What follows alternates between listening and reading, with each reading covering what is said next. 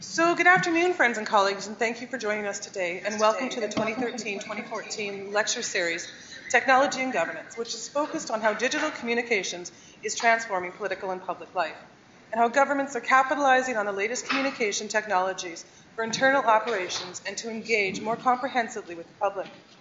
With citizens becoming increasingly digitally savvy, governments are going to have to respond to the realities of mobility, virtualization, and social media in order to stay connected and relevant in citizens' lives. My name is Kathleen McNutt, and I'm the Associate Director of the Johnson-Shoyama Graduate School of Public Policy, and I will be your moderator for today's event. As many as you know, we are one school with two campuses, so I would like to extend a warm welcome to our colleagues and guests at the University of Saskatchewan campus, where the event will be moderated by the school's Executive Director, Professor Michael Atkinson. Today we are extremely pleased to welcome Jeffrey Roy, who is Professor in the School of Public Administration, Faculty of Management at Dalhousie University, where he specializes in democratic governance, business and government relations, and digital government reforms. In addition to teaching and researching, he has consulted at all levels of government, the private sector, the United Nations, and the OECD. I am personally a huge fan of Professor Roy and have been reading and using his scholarship throughout my academic career. His latest work, titled From Machinery to Mobility, Democracy and Government in the Participative Age, that was a hard thing to say, is a must-read for those implementing public sector social media and mobile programming. And it's from this work that today's talk will be drawn. He is also the author of E-Government in Canada, Transformation for the Digital Age, which is considered by many to be one of the definitive works on the subject in Canada. In his spare time, he's associate editor for the International Journal of E-Government Research, a featured columnist in Canadian Government Executive, and has published numerous journal articles on the subject. We're thrilled to have Professor Roy here today to talk about From Machinery to Mobility. And for the first time, the school is going to encourage you to use Twitter to interact with the guest speakers. So I think the hashtag is going to be FLSRoy, which should be on the boards in front of folks. And our handle is at JSGS. So following the talk, we will entertain questions from the audience. But for now, join me in welcoming Professor Roy.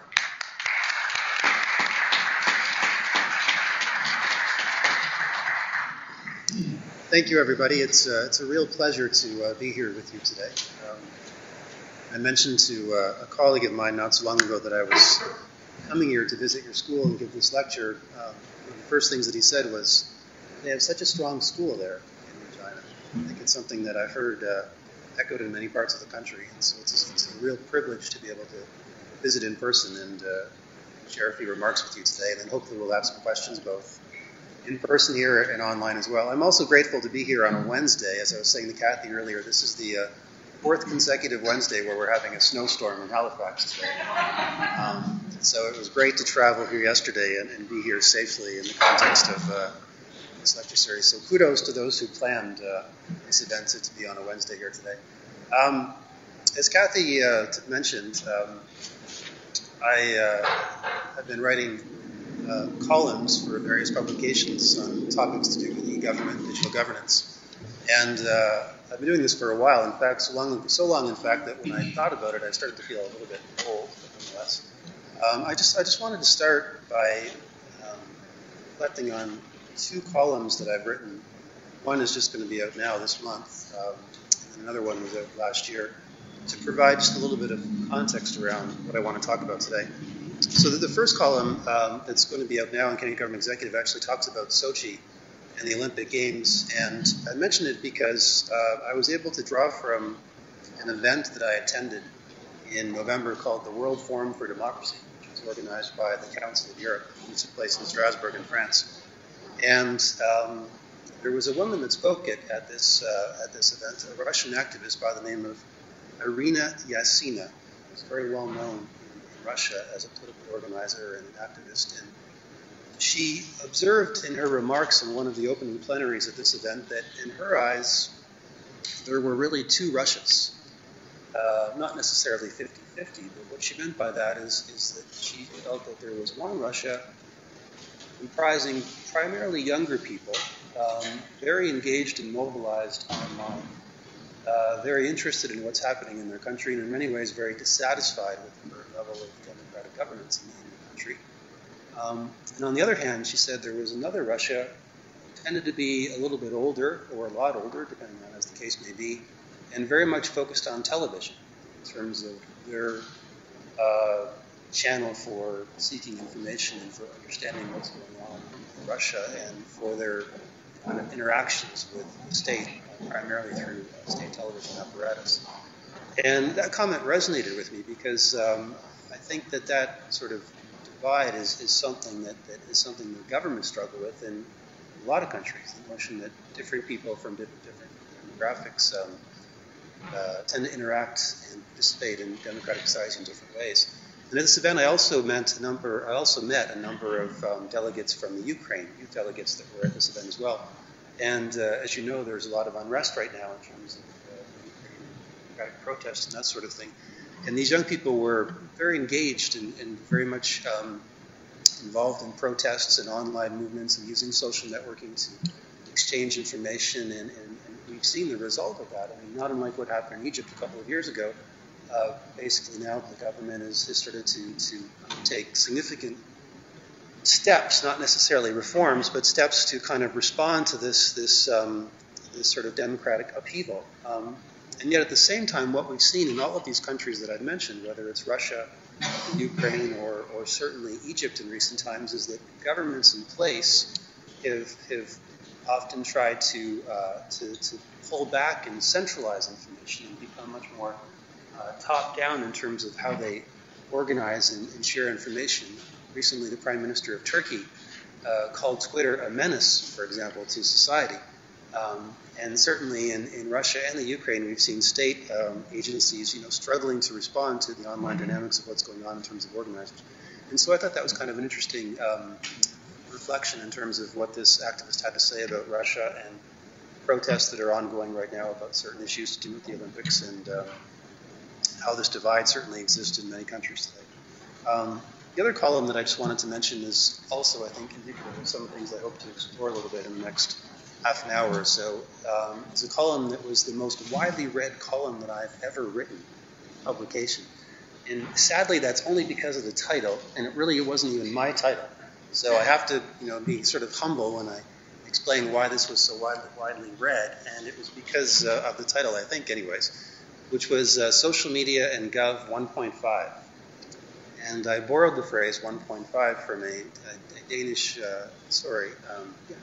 colleague of mine by the name of Jeremy Millard, who has done a lot of research and writing in the realm of e-government as well. I've worked with him in the context of the UN process, and he's a very influential person in the European discussion around e-government and social media. And as you may or may not be familiar with, there are quite a number of references today to this notion of Gov 2.0, which is how governments, and I'll explain what I mean by Gov 2.0 in just a minute, but basically it's this idea of government sort of responding to this online transformation, particularly the idea of a more participative web, which again I'll speak to a little bit more later on.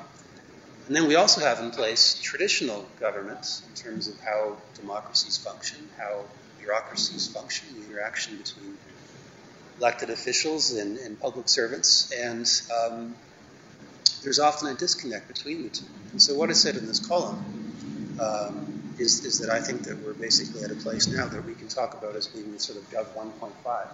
There's a lot of experimentation with these new tools. There's a lot of interest in terms of trying to alter government and become much more outward, much more participative, much more 2.0 in many respects. But there's also an inertia in terms of particularly the Westminster democratic model, federally and provincially, in terms of how governments tend to operate on an ethos of information secrecy, centralized decision-making, and sort of command and control attitude to managing information in particular. And so between those two tension points, I think we have something that we can sort of refer to as Gov 1.5. And what I'd like to talk about today primarily is how the public sector is responding to this context that we might refer to as Gov 1.5 and some of the challenges that we see for public servants. I think there is a political dimension to this as well, and I'll speak to that a little bit later on, because certainly public servants are very dependent on political leadership in many respects, and so the interaction is important there. But I want to explore some of the restructuring and some of the challenges that we see that public servants are dealing with in the context of really the struggle between a new world and an old world. And what I often tell public servants in training seminars or classes of one sort or another is that I really think that for the next number of years, perhaps even for much of your careers, we're going to be engaged in the struggle between old and new, trying to navigate this landscape of what we might refer to as Gov 1.5. And so hopefully that will become clear over the course of my talk over the next few minutes. And I'll try to illuminate that with a little bit of theory in terms of some of the conceptual perspectives that I found helpful in writing my book, but also some practical examples of things that we see now in Canada that I think reflect some of the logic that I'm talking about. So as Kathy kindly alluded to, the book that I recently wrote was entitled Machinery versus Mobility, and that was sort of meant to encapsulate what I just talked about, this idea of tension between, on the one hand, traditional government, which we often refer to as a machinery of government in terms of the bureaucratic lexicon, top-down decision-making, hierarchical organizations, bureaucratic specialization, etc., and the notion of mobility, not necessarily in terms of just mobile devices, but mobile as basically a proxy for how the internet is evolving for a much more participative and open society. And just to give you an example of that, there's a strategy that's been developed by the state of Victoria in Australia, and they actually have an explicit Gov 2.0 strategy that they've published and committed to. And there are 4 principles that underpin this Gov 2.0 strategy: leadership, participation, transparency, and performance. And I won't talk about all of them, but I'll just sort of highlight, I think, participation as kind of the essential principle that really distinguishes Gov 2.0 from Gov 1.0, or really, if you want to use the more technical jargon, which is where Gov 2.0 comes from, this idea of Web 2.0 versus Web 1.0, and as perhaps many of you no doubt know, the idea of the traditional internet, or the first generation of the internet, was that we were largely recipients of the information online. Organizations provided information on websites and channeled information to us as consumers or as interested observers and that sort of thing. But through the emergence of Web 2.0, social media platforms in particular, users of the internet had actually generate content, whether that's videos on YouTube or postings on Facebook, or increasingly now Twitter. All of us are contributing in one form or another content to the internet, and that creates a much more participative society. And through this platform, this Gov 2.0 strategy, the state of Victoria has launched a number of reforms to try and make government more participative in that regard and try and move in a more 2.0 direction.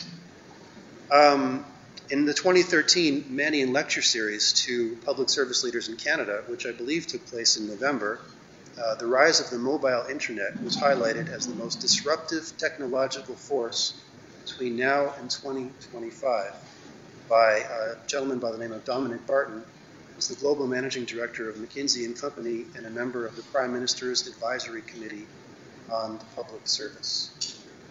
Gardner Consulting talks about 4 main drivers of the digital and mobile transformation that we see before us: social, mobile, cloud, and information. And so all of this to say that I certainly think that we're seeing a lot of evidence and a lot of important drivers in terms of how governments need to be moving in a more 2.0 direction. So what does all this mean for the public service? Well, in my book and in other writings sort of drawn from the book, I talk about sort of 3 schools of thought in terms of trying to understand the role of public servants within a democratic governance context. The first is a traditional public admin approach. The second is new public management.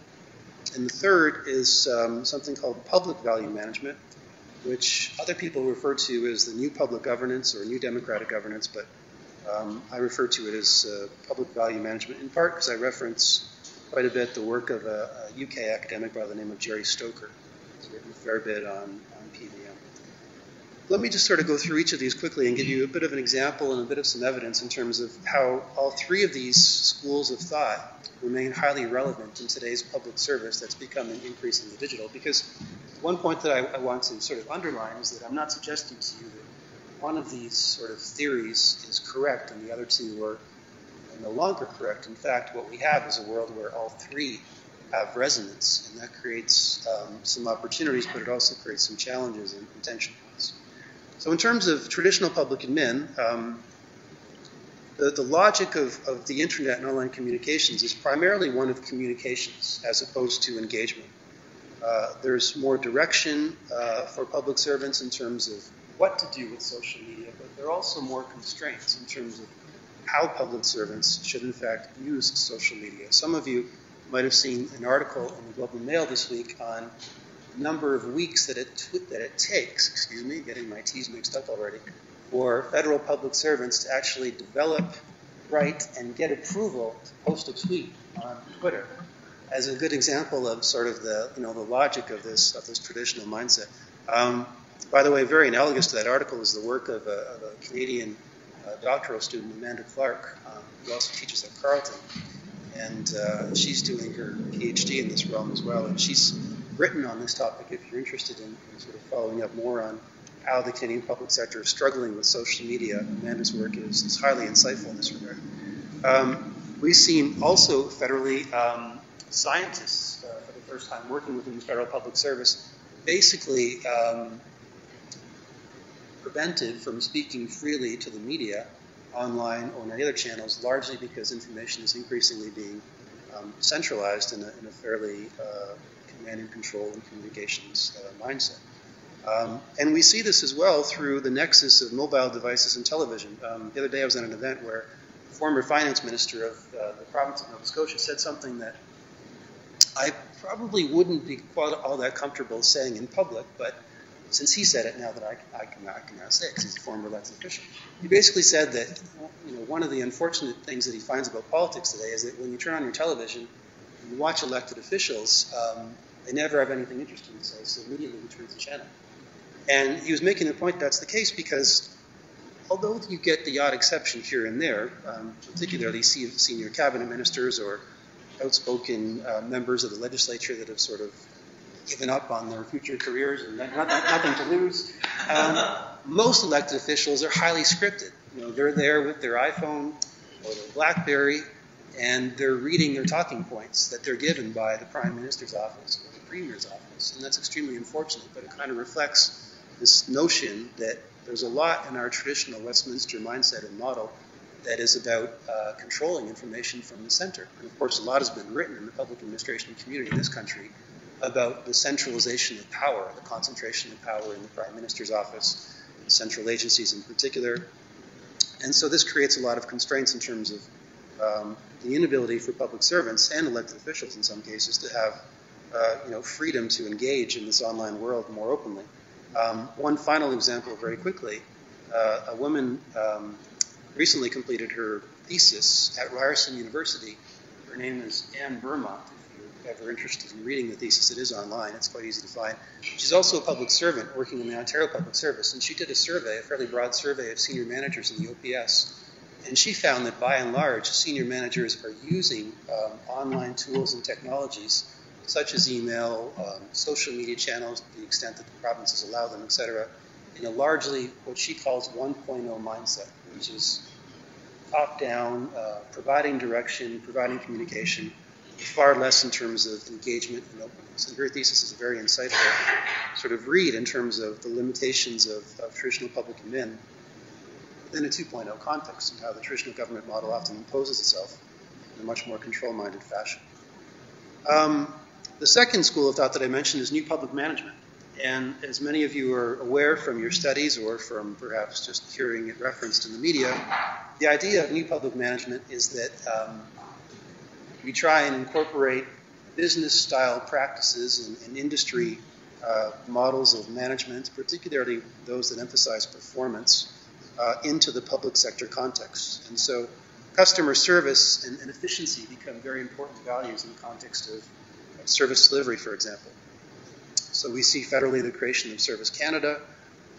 We see a lot of service-type organizations in different provinces, 311 call centers by cities.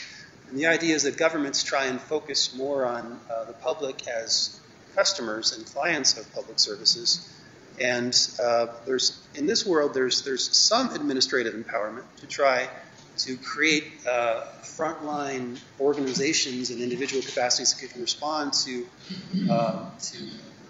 complicated customer service requests. But there's also some tension between traditional public admin and new public management. I'll give you an example of that. Right now, if you look at the Government of Canada, there is the example of Service Canada, but there's also the example of something called Shared Services Canada, which is trying to consolidate a lot of the back-end IT infrastructure for the Government of Canada and begin to explore issues around cloud computing solutions for things like email services and database centers. And so, in essence, the point that I'm trying to make here is that although we've had a fairly broad range of steps taken in the direction of new public management to try to create more autonomous service entities. Perhaps the most significant example of that would be the Canada Revenue Agency, which a number of years ago was transformed from being a traditional line department to being a standalone agency to bring some of that operational autonomy to its operations. We can also see tensions between traditional public admin and the idea of kind of more centralized systemic control and new public management as technology also becomes centralizing once again. And so I think in the context of Ottawa right now, and the Government of Canada, for example, the tension between Service Canada and Shared Service Canada is a good illustration of this tension between traditional public admin and new public management. And finally, there's public value management, which, as I mentioned, is owed to a number of different scholars and currents of thought, but one in particular that I personally reference, and that is Jerry Stoker in the UK, and he has other references in his own work. But I think he has sort of provided an article that nicely sort of summarizes the differences of these three schools in terms of the implications for managers and the implications for democratic accountability. What he says is that basically the idea of public value management is that you focus less on hierarchies and markets and more on the idea of networks and collaboration. And in fact, I'll just give you a little bit more of a definition around PVM drawing from Stoker's work. And basically what he says is public value management paradigm presents the achievement of public value as its core objective. The achievement of public value, in turn, depends on actions chosen in a reflexive manner from a range of intervention options that rely extensively on building and maintaining networks of provision. Networks of deliberation and delivery are central features of this governance approach. So once again, if the hierarchy is the kind of the traditional organizing prism of traditional public admin, and if markets are often embraced as the key prism for new public management, it's networks and collaboration and deliberation that are keys to public value management. And you can understand how that would be a very comfortable alignment with this idea of Gov 2.0 and the 4 principles of the Gov 2.0 action plan from Victoria, Australia, that I mentioned earlier on. Singapore, for example, the government of Singapore embraces public value management today, and they speak of the co-creation of public value through collaboration and connectedness. So this is not an academic debate only, and I was struck in recent days when I was thinking about giving this lecture how we've seen a very vivid illustration of these three schools and arguably the failure of a government to embrace the third, and that is what's been happening in recent days. To pick on once again the Government of Canada, the problems with the closures of Veterans Affairs offices around the country. And the fact that although there's probably a reasonable logic for these offices closing through the prisms of traditional public admin and new public management, in the sense that a lot of these services are being transferred over to Service Canada. It's not that these veterans will not have any frontline capacity. It's just that a lot of these offices were in remote communities, and frankly, they weren't being used by more than 2 or 3 people a week. So they're kind of hard to justify to stay open. What the government really failed to do was develop a plan to engage this critically important stakeholder base that people have enormous respect for, and find a way to kind of engage them in a process of transiting to a new service model that would make some sense. And I think it's truly unfortunate in the way that the decision has been rolled out, and it's obviously created some problems and some discomfort for the Government of Canada. Now, contrast this approach with what Service BC did in the fall in terms of launching a public consultation with residents and citizens of BC on the future of service delivery. And so this, I think, is a very good illustration of what PVM would look like in terms of practice, because what the government of BC did was they launched a public consultation to basically say, bear with me for 1 second, we want British Columbians to assist us in understanding how to build confidence in the approach to digital services and identity management. We must learn about the needs and values of British Columbians so that the province can meet those needs and values. And then they go on, I won't read you too much more, but they go on to say a strong public learning program is necessary for the success of this project. Without balanced information about the risks and opportunities in pursuing digital services, public stakeholders and experts cannot engage effectively. This project will maximize transparency about the province's plans so that it can invite scrutiny. And such scrutiny is critical for building trust, a significant desired outcome from this process. So to me, what Service BC is doing is a tremendously enlightened example of trying to embrace public value management and involve the public not as consumers, not as recipients of services determined by government and delivered in a manner largely orchestrated by government, but trying to do what the Singapore government, what I referred to earlier as sort of the co-creation of public value through a dialogue-based approach. And I think that that's encouraging and enlightening in terms of where we're headed. So, what does all this mean as these three worlds kind of combine and create some tensions for public servants and public service organizations? This is a good place to have a sip of water.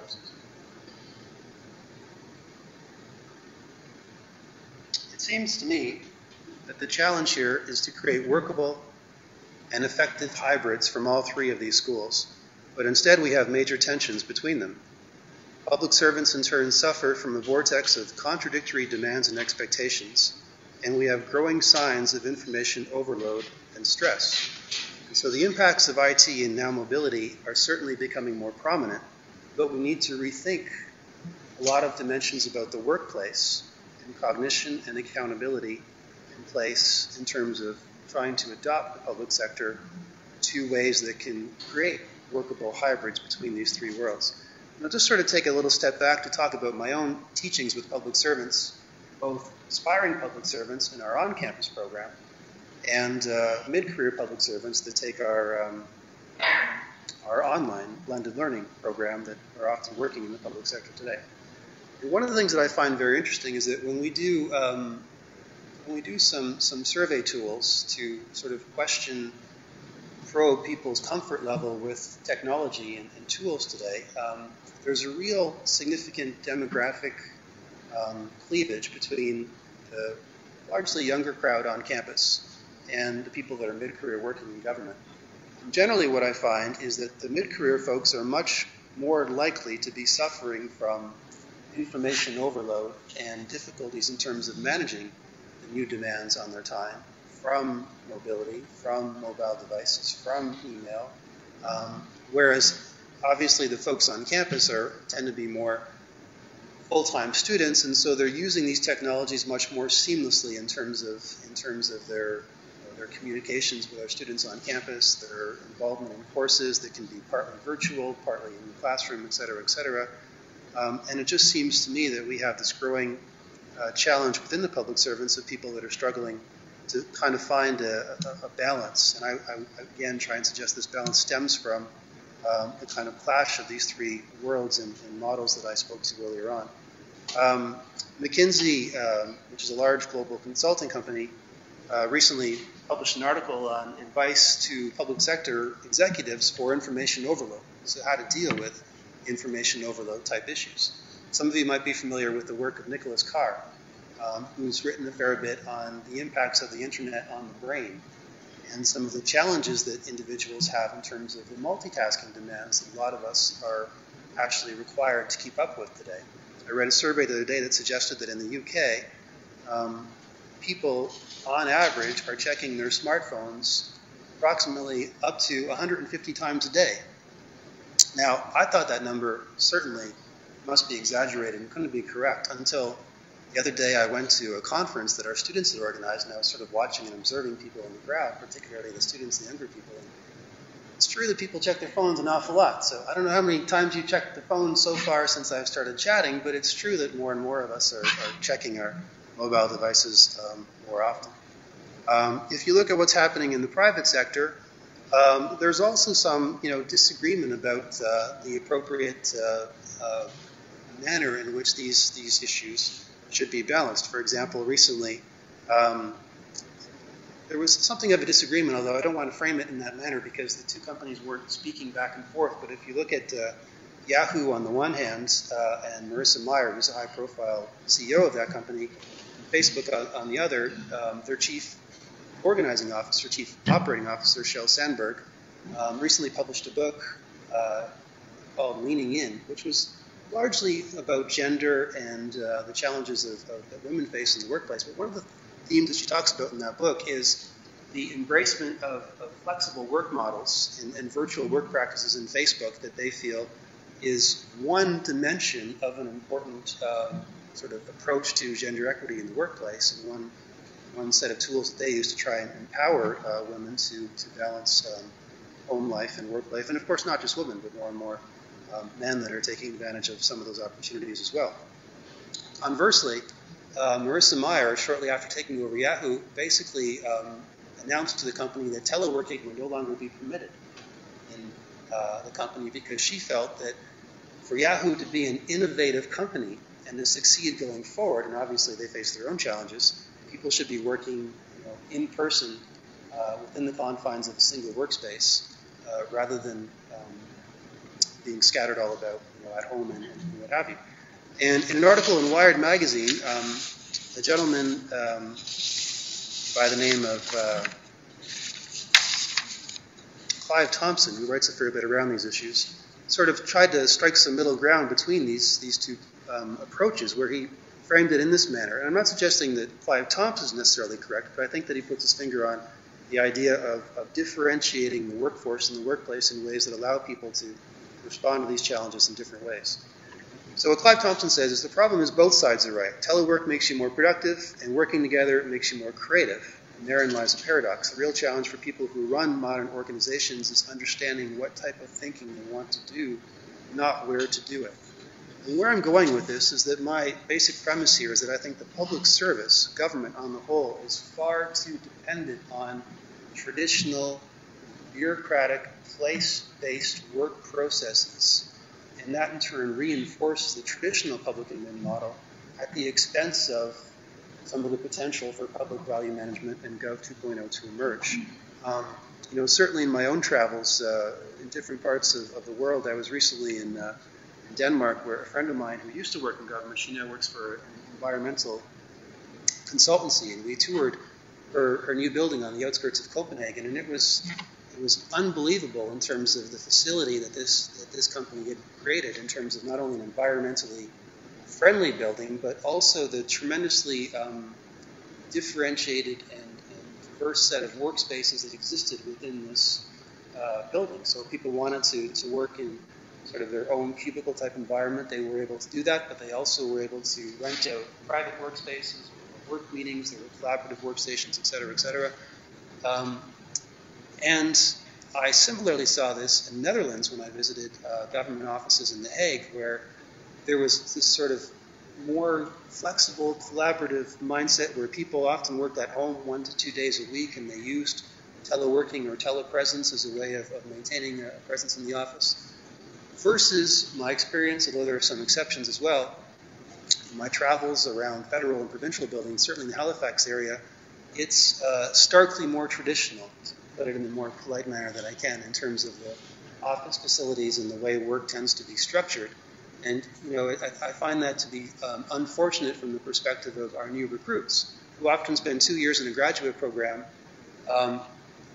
personifying sort of new mobile workplace in terms of how they work online, in person, in class, outside of class. And then they accept a government job and they go to work and they're told, here's where you will sit, here's where you will work from 9 to 5 days a week with few exceptions. Hope you're happy, go to it. It seems to me that that's a poor way of kind of taking advantage of the diversity that we're struggling to take advantage of today in this regard. And it's something I think governments have to do a lot better of. One other little tidbit, an example from BC. the government of BC recently did a survey of their own employees, and they found that less than 1/2 of employees reported that they felt it was their office where they were most productive as an employee. So I think that probably a lot of us can relate to that. I know, in my own life on campus at Dal, I love our relatively new building, but I tell people that one of the reasons why you don't see me in the office every day, all day, is because there are 3 things that I do as an academic that are important. I read, I write, and I teach, and I can't do any of those 3 in my office on campus. It's just not an environment that is suitable to those activities for me, but it's an office that I can go and meet with colleagues, meet with students, do other sorts of activities as well. But it's not an area that provides me with the focus that I need. But there are other colleagues in my school who have a very different view and who tend to work much more structured in terms of their lifestyle. And so I think that governments need to do a better job of being much more creative and diverse in terms of the sorts of workplace arrangements that they have.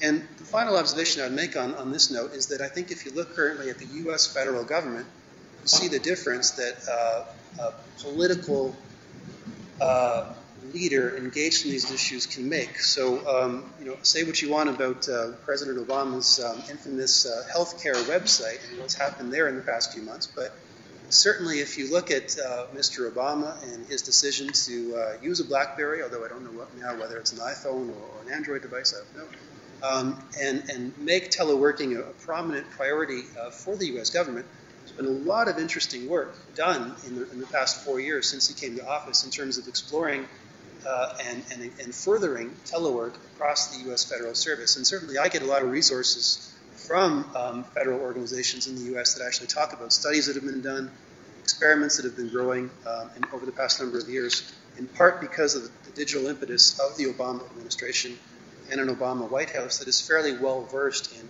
digital issues. And so that really gets into one of the points that I want to make as I sort of talk about, well, what can we do around these issues? How can we kind of break free from some of the constraints of the traditional world and embrace a much more 2.0 mindset? Cognizant of, however, the fact that the 1.0 world, it provides a foundation for public sector governance that we can't simply discard, nor should we want to discard, because it served us very well. And there again, it sort of speaks to this need between balance and hybrids across traditional public admin, new public management, and public value management. So in going forward, I think we have to look to public servants, we have to look to politicians, and we have to look to citizens to all provide leadership in different ways. I provided a number of examples where public servants are in fact taking the lead. When you look at the Gov 2.0 strategy of Victoria, Australia, that is primarily driven by the public service. When you look at what Service BC is doing, that is primarily driven by the public service. Just give you a quote from the Deputy Minister for Open Government in BC, Kim Henderson, and some of the themes that I think speak to where we're going in terms of the future. She says, "I think we breed public servants to be risk adverse, especially when it comes to outreach. Using different social media styles to communicate with citizens and being more open about information is not anything we've ever preached before. We've preached the opposite, which is more a culture of confidentiality where only officials can speak to media and only officials can speak publicly. We're turning that on its head." And so I think that we really are in a time where public servants have tremendous opportunities, but it does require significant cultural change to how our public service organizations operate, and also the interaction, of course, between public servants and elected officials. On that note, with respect to elected officials, it certainly is incumbent on politicians to forge a new dialogue on new models of governance that are appropriate for this new age. When you look at the fact that it's the Victoria state in Australia launching this Gov 2.0 strategy, it's not that surprising when you consider that a decade ago it was that same state that was the first state to have a formal legislative committee examine e-democracy opportunities for Australians. Similarly, there's been already a formal federal Gov 2.0 task force under the previous government that looked at these Gov 2.0 issues from the national level. And moreover, when you look at the recent federal election in Australia that took place in this August, September 2013, all of the major parties published significant digital government platforms that talked about a lot of these issues that I'm talking about today. And one of the things that I find a little bit discouraging about the current level of the political dialogue in Canada is that, the recent announcement by Justin Trudeau to change Senate Liberals to Liberals in the Senate, or whatever the case may be, somehow becomes a major significant step in institutional reform, whereas I think what we really lack in this country is a much higher level of political engagement around these issues in terms of thinking about democracy of the future. We are beginning to see this in this country, provincially and locally, particularly perhaps especially at the local level, where there's a new generation of mayors that are becoming more well-versed in these issues. I'm thinking of Mayor Nenshi, for example, who's been dubbed Canada's social media mayor in Calgary, but also in my hometown in Halifax, Mayor Mike Savage, who was elected a year or so ago, was elected on a platform of open government and public engagement and bringing into HRM, Halifax Regional Municipality, a lot of these ideas that previously had simply been regarded as sort of academic and not really of interest to the government of the day. So I think we are seeing the transformation. I think it's happening in a bottom-up manner, which I think is sort of consistent with traditionally how public admin tends to evolve. But I think the more that we have a level of political engagement, not just in terms of ministers that are driving these agendas, but also the legislatures and the parliamentary committees and the legislative committees thinking about these issues and engaging the public as well on these issues, the better we will be served. And finally, I think the citizens, all of us, the public, we need to demand better. Lots of polls say people want to be engaged more. People are increasingly dissatisfied with traditional models of partisan representation, etc. So I think it's sort of incumbent on us to say, well, what do we want and how are we prepared to seek new models of public engagement and political activity? I think there are lots of, again, promising examples of this across the country, things like change camps that are occurring, open data movements and apps competitions and different initiatives of one sort or another. But we also have a counterculture of consumerism and commercialization online, which is appropriate to say on the day after Facebook's 10-year anniversary, because, of course, Facebook is often regarded as a platform for democratic engagement, but let's be clear, their success is not about creating engagement for civic purposes. Their success is about commercializing the internet and selling ads, something they're doing very, very well as of late. Tina Nabachi in the U.S. At Syracuse talks about what she calls a citizenship in democratic deficit, which is something that we need to be thinking about collectively in terms of how our democracies function. So in sum, what I think we need to forge more open and participative democratic processes to in turn empower public servants with new capacities and tools to be more networked internally and more engaging externally, while still preserving democratic accountability to elected officials. So this is why I think public value management, although it shouldn't be seen as a dismissal of the other two schools of thought, which still remain very relevant in today's environment, is a useful prism through which to think about Gov 2.0 issues and through which to think about networks and deliberation and the new and evolving roles of public servants, politicians, public at large. With that, I'll say thank you very much for listening to me today, and hopefully there will be some questions and dialogue for the next few minutes as we go forward.